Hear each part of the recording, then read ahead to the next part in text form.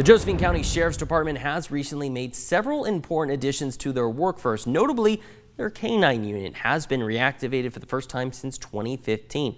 And now they have a compassion and therapy dog on their K-9 team. Newswatch 12's Daniel Ramirez is outside of the sheriff's office and had a chance to meet that K-9 for himself as well as speak to his handler. Daniel, how often does a department get to have an addition like this to their team?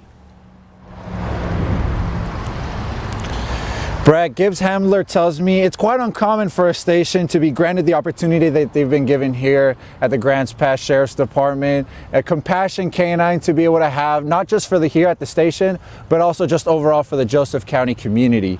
Now, the reasoning behind this is, according to the deputy, only one other county across Oregon shares this opportunity of including a compassion dog as part of their sheriff's team. On a larger scale, only a few dozen stations nationwide have this particular K-9 privilege that is said to play a big role in integrating themselves into the community and helping provide a form of mental relief to those in need. The office itself, when we were bringing in the briefing, immediately its contact and reception from deputies and fellow co-workers was awesome. They immediately fell in love with them.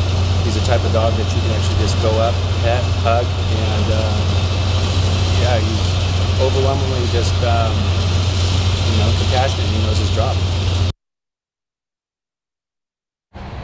Now, Gibbs has been with the Sheriff's Department for more than 2 months now and has already been taken out into the field by deputies as he continues to make his way into his new role. And it's set to continue as officials have big plans for Gibbs as he continues to integrate himself with the coworkers and overall just the Joseph County community.